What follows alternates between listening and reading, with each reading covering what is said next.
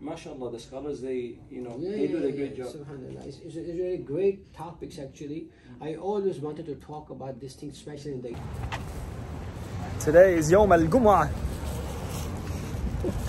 Today is Yawm al-Jum'ah. Today is Friday, alhamdulillah. And I am starting the vlog right out of the masjid. I had to pick up some clothes because my dad is staying at i'tikaf. So that was like the masjid that I grew up at, Masjid Abu Bakr of New Orleans, which is, if you guys are ever in the area of New Orleans, come say what's up to the masjid. Those here are really nice. Well, what is up everyone? Welcome back to the vlog. My name is Yusuf Truth. If you guys are new here, I make content about my lifestyle and I'm pretty open about my faith. I'm 21 years old and I'm high as a kite. No, I'm joking. It's a bit of a sad one because this is the last Friday in Ramadan. So inshallah, Eid is going to either be Sunday morning, who's calling me, or Monday morning. And me and my sisters, we've been doing this thing on Eid every single year for the past, I think like it's been 3 years or 4 years. And so every year when Eid rolls around, me and my sisters, we make a list of things that we want for Eid gifts, and we give it to each other. And then from that list of things that we want, like, so say for example, like I make a list of things that I want and then I send it to my sisters. They make a list of things that they want and they send it to me, and then I can pick from the list of things that they want. So it's kind of like a gift list, so that regardless of what I get from them for Eid, they're happy with and they really appreciate it, you know. But there's pros and cons that comes to that, right? The pro is, number one, they're really going to love what you get them regardless because it's what they already chose. But the con to it is that that aspect of giving a gift and having like a surprise is not there. So say for example, like my sister really wants this expensive makeup palette and she herself would never buy that, you know, like she wouldn't spend the money on that palette, but it's something that she would put on her Eid list so that she can justify like getting that, you know what I mean? So it's like a way, it's like a cheat code of like treating yourself, you know. But this year we told each other that we're not going to do that because we've been really busy this Ramadan. My sisters started their own like Islamic Learning Center business, and it's been really hectic on their schedule because they're balancing that and they're balancing school, and then Hamna just got married, so she's balancing all those three big things. And then for me, I've been traveling a lot and I've been bouncing around Dallas and here in Tarawih and like everything, you know. So we haven't had time to make the list. So this year we kind of told each other, why don't you just pick something like small? So I think later on in this video I'm going to go to a mall and I'm gonna pick some things out for my family because it's Eid. And so those of you that are watching that don't know what Eid is basically, look at it as the Muslim Christmas. That's like the best way to put it. And it's like if Christmas and the Met Gala were a thing, that's like basically what it is. You put it together and that's what it is for Muslims. So, but the more technical term of it is at the end of Ramadan, so at the end of our fasting month, God allows us to celebrate, and he gives us a celebration called Eid. So for 3 days we celebrate. That's basically like the biggest celebration of the year for us Muslims. Eid, man, Eid is like the best time of the year. Eidun Sa'id, let's enjoy this happy day. Eid Mubarak, come on, let's celebrate. I got an email instead that I need to shoot for Ray-Bans today, so I threw on this outfit right here, kind of a bit springy, kind of like, it's like this linen top. I posted an Instagram picture right there. You guys should follow me on Instagram if you haven't yet. But I'm shooting for Ray-Bans, and these sunglasses are from Ray-Bans. And if you guys can tell, I don't know if you guys can see, but there's cameras on each side of these, and there's speakers on the back here. So basically I'm promoting it. They're called the Ray-Ban like Stories line, and I'm shooting for them today, alhamdulillah. Crazy opportunities, guys. Just want to take a moment, and I'm just a kid that makes videos online, that I get to work with brands like Ray-Ban. So all of it was obviously thankful towards you guys, and thankful to God because he gave me the opportunities and kind of like allowed me to secure opportunities like this, you know. But yeah, so I mean, these are my props. Even though it's Ramadan and I can't eat, I'm going to be using these as props. Like when Ray-Ban first reached out, I was like, y'all want me? You want me to showcase the glasses? Me? Aw, gee, thank you. I never thought you'd ask. All right, that's the building that we're shooting at. It's the Museum of Modern Arts over here in New Orleans. Shooting over here. I look like a goddamn tourist. Even this is my hometown. There's like people here and me putting my hand up like this makes me look like a tourist even more. But I'm gonna do it even more because here's like my theory, right? If I look like an idiot enough, people are gonna be like, okay, he's a tourist, he doesn't really know the area around, so it's okay if he acts like a complete idiot, because like this is the first time being here and he's probably super fascinated by like everything that's here. So that's kind of like my approach onto like how I'm doing it all. I look like an idiot because I'm holding these two. Like, who the heck runs around holding a banana and an orange?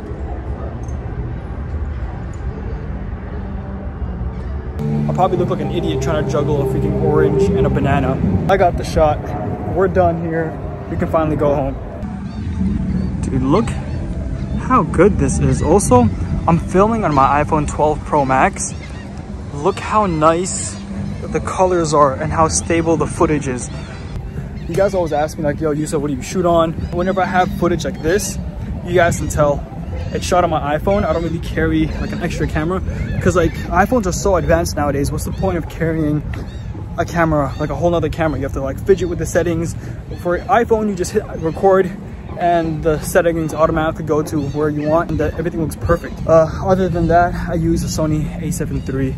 All right, we're back in the Dadmobile. I was thinking it'd be cool to kind of showcase the hands-free features if I got a bike. So I don't have a bike here anymore. I haven't owned a bike since I was like a little beta. Since I was a little betty, I was a little bacha. So I'm gonna try and get one of those bike rental things. Those things are so trippy though, because the bike is so light. Iftar is in an hour and I need to do this quickly. Shoot, I'm going to park here. Parallel parking. Oh, that was not good. Leave these in the car because I'm not using them. I know we're not supposed to be talking about our hungers during Ramadan, but God, I am so hungry, dude, and so thirsty. I can eat a freaking cow right now. But speaking of cows, so my older sister, Abi, if you're watching this, I love you so much, but you're a fatty. Because she was like, oh, for Eid, you can just get me food. So she loves bubble tea. What I think I'm going to do, I think I'm going to get her like a $50 like gift card from Kung Fu Tea.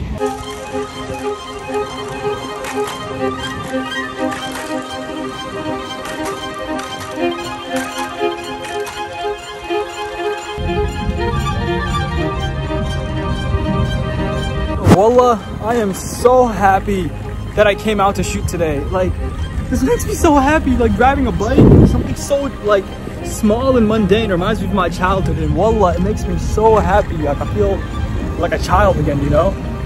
That was really fun. That was really, really fun. I hope I got the shots that I needed. But alhamdulillah, I don't know, I think since COVID ended, I feel like I became really reserved and I became really isolated. Yo, who did such a bad parking job?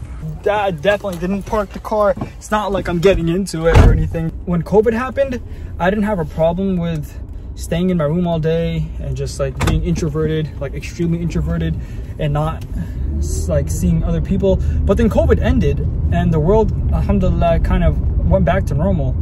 And now that I'm doing things that are quote unquote normal, like from the pre-COVID times, I'm starting to realize how much COVID affected me and affected my mental health. In COVID, I was high-key depressed. I was just in my room all day thinking and thinking and overthinking and overthinking and overthinking, and I was so stuck in my head and I felt like I was in this box.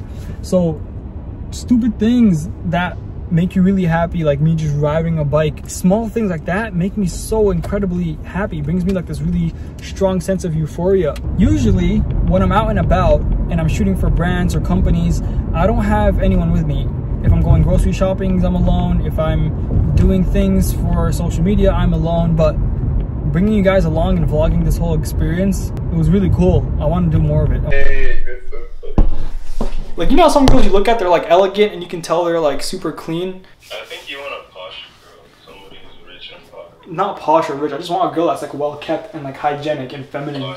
Posh. I just want a girl that's feminine, you feel me? A girl who plays sports. Oh, that's a turn on, bro. Okay. Yeah. What about, I want a girl that's like a gym junkie, bro, that goes to the gym regularly. what if a girl that played football in high school? Football? Yeah, dude, there's girls that play football. I wouldn't mind, as long as she's not too muscular. Because like I'm attracted to like the feminine qualities of a woman. Yeah, no, but I mean, yeah, I don't know. I'm not, the only thing about it is like, I don't know, hands and feet are a huge either turn on or turn off for me. Like I don't have a foot fetish, but it's like if you have, you know what I mean? Like your hands have to be well kept and your feet have to be well kept too. No, I get you. Cause those are just like, it gives off like whether you're a clean person or not. Like your hair also, like all of that just has to. I mean, obviously you can't really say hair because like hijabis are hijabis, right? But Yeah. but you can tell if a girl is just like well groomed or not. All right, guys. So we're back home now, and I just prayed Asr Salah and changed my clothes and stuff, and a couple of packages from Amazon came in the mail. So I'm gonna unbox it with you guys and show you guys what I got, because a lot of the things that I got, I think you can use if you're a college student. Bro, I got this Starlight for my room. You know the ones that has a galaxy on the ceilings and stuff? Yeah. Hey, I don't know. I don't like those.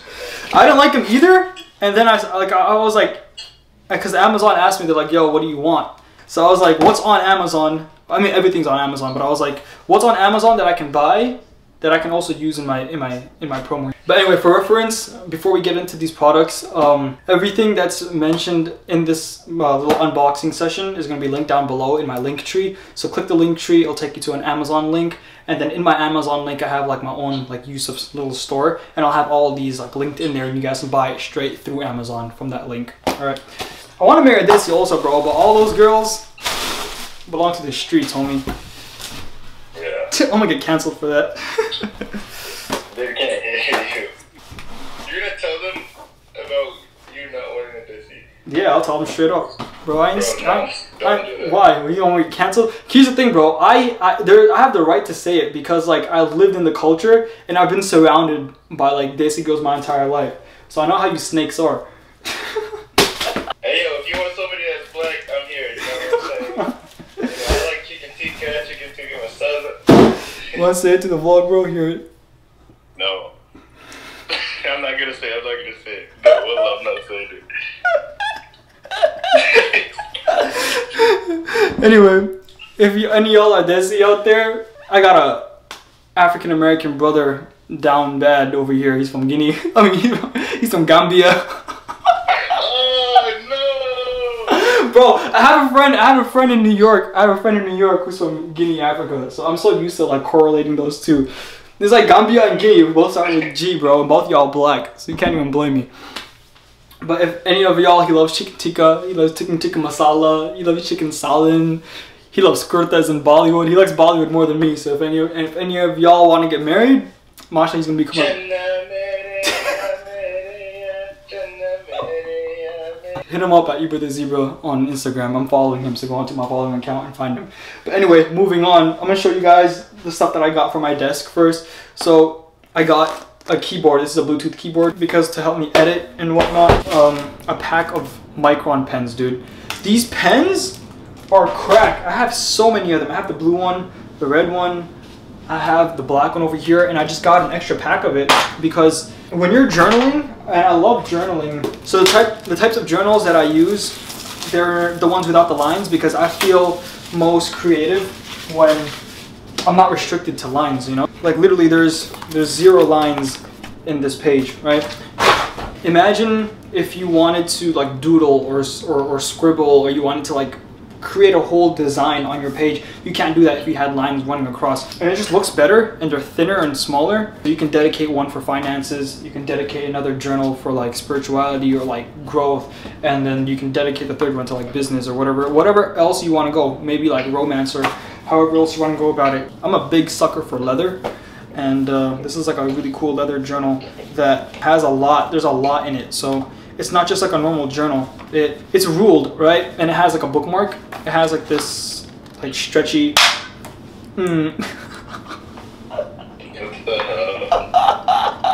I'll be doing some stupid stuff on the vlog, bro, and I never put it in there. What the hell?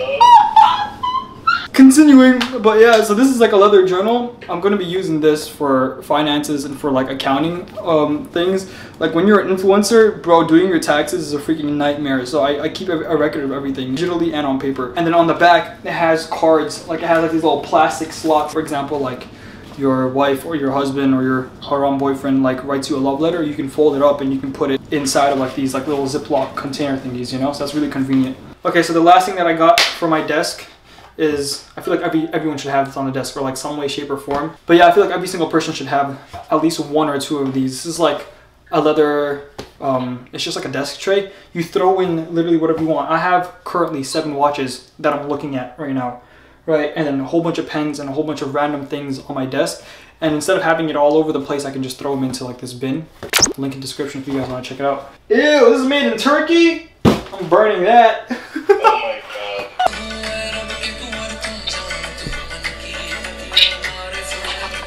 Bro, I wish I came to the freaking wedding, dude. Yeah, it's Nasheed. She's buzzing, bro. Looky who I am with. Right now we're going to buy... What are we going to buy, sister? Eat gifts. Eat gifts. For who? Each other. Each other. The family. Memories. Next year we're gonna look back at this. Not too bad. Right? Yeah. I don't like the color though. Something like just plain. Like, I don't know. Like a... You're wearing your ring? Can I see it? Can't put it in the vlog?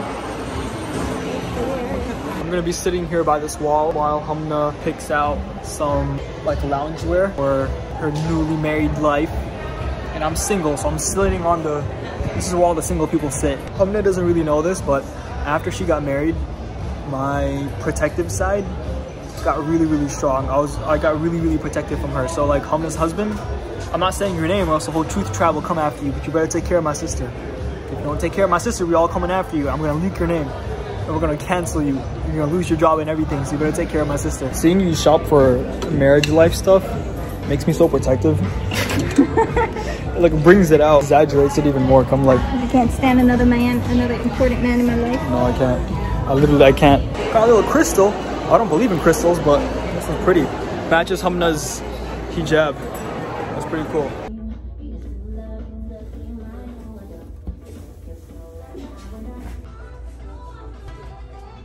Holy crap. So glimmer. I don't understand it. What's the difference between that and that? They're just different, And that? they're clearly different colors, different pigments, different finishes. Like, you see how glittery that is? Is the pigments like the textures? The colors. Totally not overwhelmed. I'm totally not overwhelmed. So you're not? Nope. You should get that. Ooh, someone did a naughty job on that. It's pretty cool how she's like our cousin and she's in Sephora now. I'm joking, she's not our cousin. No, that's our Filipino bestie, right? Stop it. What's his name? Patrick Star? Oh dang, actually looks good. I don't know if it's like my thing. Alright, so I left Hamna at Forever 21 because I need to do some shopping for my sister. But I'm going to head into Macy's right now because I want to buy matching watches for me and my dad. So my dad is very minimalistic and he doesn't really like things that stand out. Alhamdulillah. What the heck? That was weird. I thought I saw someone that I know from Dallas. And then for a brief moment, you guys literally witnessed it. I thought I was in Dallas, but I thought I was like, wait, what is he doing here? So I was like, yo, what's up? And he's like, Assalamu alaikum warahmatullah, how are you? I was like, alaikum assalam, bro, I'm okay, how are you? My dad's getting older, and he's aging like fine wine. My dad's a good looking dude. MashaAllah, inshallah, I get to age just like him. And I thought it'd be nice if I just like, I don't know, got us either matching sunglasses or watches. So I'm gonna check out some watches right now. Nothing too fancy either, because I know my dad, he's probably gonna be slapping this thing and banging it left and right. So something that just looks nice, that's durable, and is gonna last a pretty long time, and that he can wear. They're just on this display for now? No, I mean, they're not on sale, but they're for sale, but they're not on sale. Okay. This one is $630, $375. $630. $630 for that. I'm probably gonna be looking more into these two. Yeah. I think that's one of your best choices. These greens are beautiful. I think they are very pretty. Alright, so yeah, I've been home for a little bit and I usually go on these little nature walks. There's like this really cool canal by my house and I kind of come here sometimes to think. And my phone died because I was filming a lot at the mall, but I got the watches for my dad. I'm wearing mine right now just to see, and it looks way better in the real world compared to just being under a lot of fluorescent light. Like seeing it right now, the green looks so good. The green looks so good. I was kind of conflicted between the green watch and the white watch, but I went with green because my dad loves his culture. He loves being Pakistani. I ran into two of you guys. The first one, I didn't get to know your name, but it was really sweet meeting you. The second one was Rayan. Rayan, dude, you're an absolute sweetheart. Me and my sister were talking about you in the car. Your reaction when you saw us, and it just made our hearts so full. I forget just how many of you guys are there, and there were a lot of Muslims at the mall today, and I didn't think I was gonna get noticed, but I'm so glad that you guys came up. If you guys ever see me in public, please come up to me and say what's up. This might be a very, very unpopular opinion, but never met a group of people who are more kinder and who are more spiritually connected and self-aware than you guys, which is really cool, because if I was to have a community online based off of anything, I would love it to have curated around those two things. For a while, I swapped between both.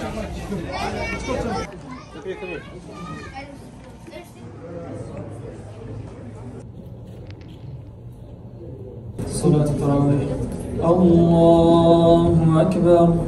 Alhamdulillahi Rabbil Alameen. Ar-Rahmanir Rahim. Maliki Yawmiddin. إياك نعبد وإياك نستعين اهدنا الصراط المستقيم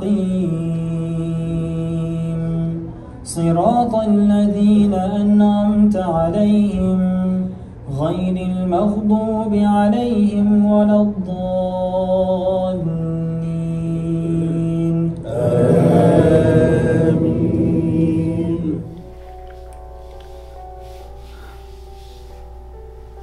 So Tarawih is finally over, and which completes 30 days of leading Tarawih every night. I don't even know how to start off this segment.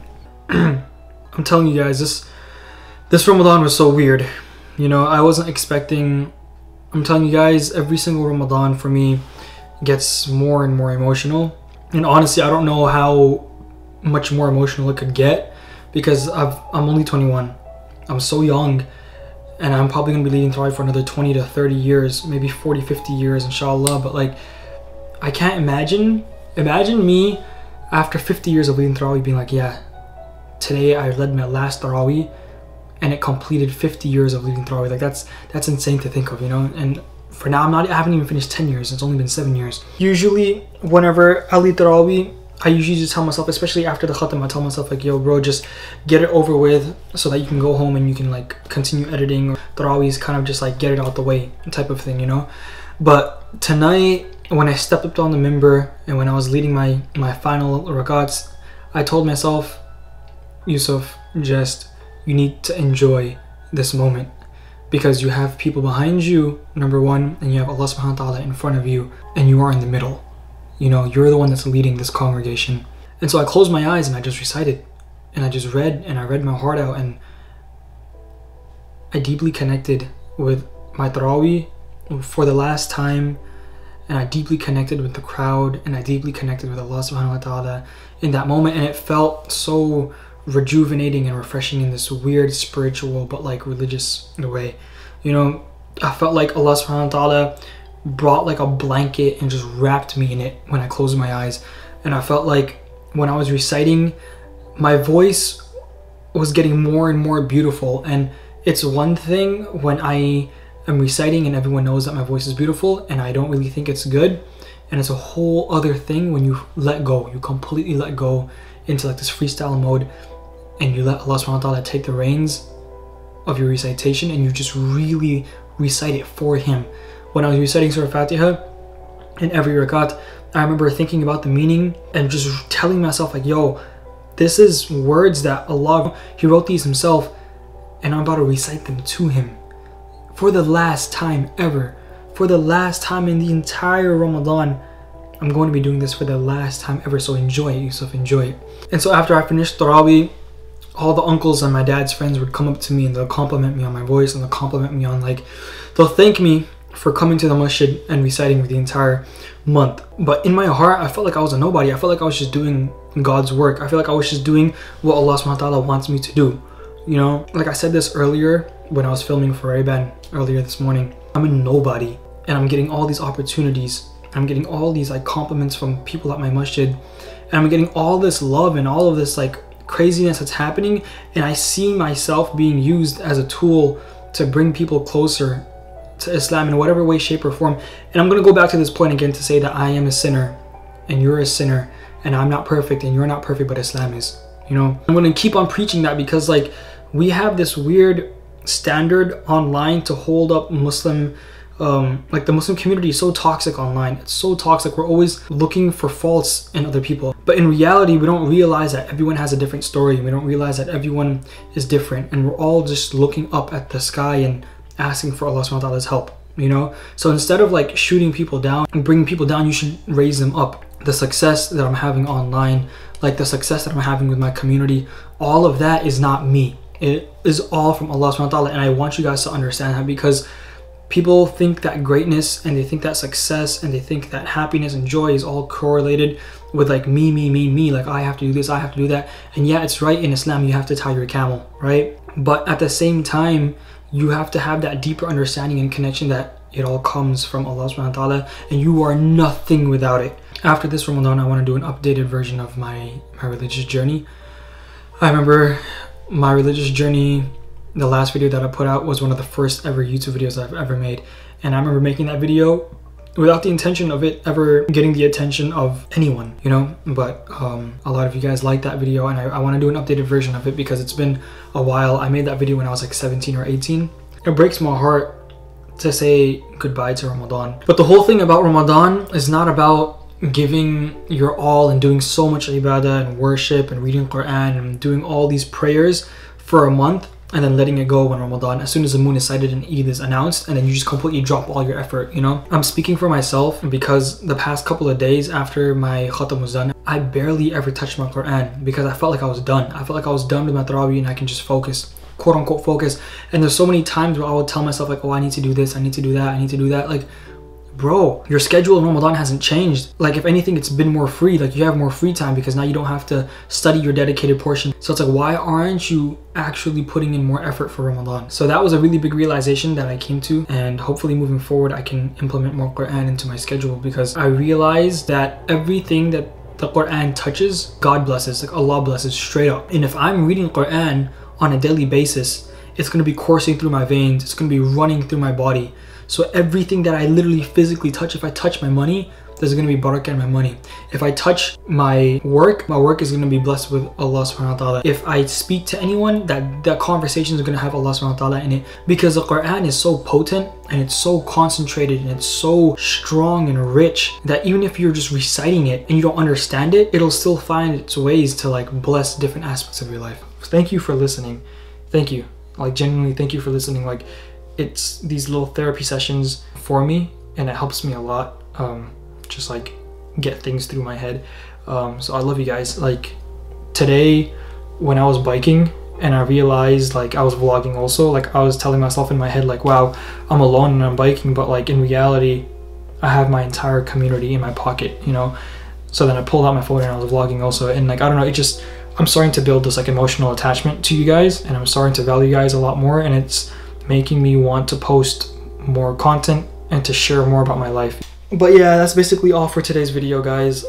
If you made it to the end, go comment down below, comment on the number 9 so I know that you made it to the end of the video, and I'll be replying to comments. I try my best to reply to comments as much as I can within the first couple of days while uploading. It's pretty cool to like get to know you guys in the comments section, but I'm starting to fall in love with talking to the camera, and I'm finally comfortable in front of it. I want to eventually come up with an uploading schedule that I can like tell you guys, like for example, I'm going to be uploading on this day or that day or whatever, so you guys can look forward to it and I can look forward to it as well, like kind of little check-ins with you guys. But there's so much more to come up in the future, so please hit the subscribe button because it would mean the world to me, and give this video a thumbs up, and I'll see you in the next video. Take care.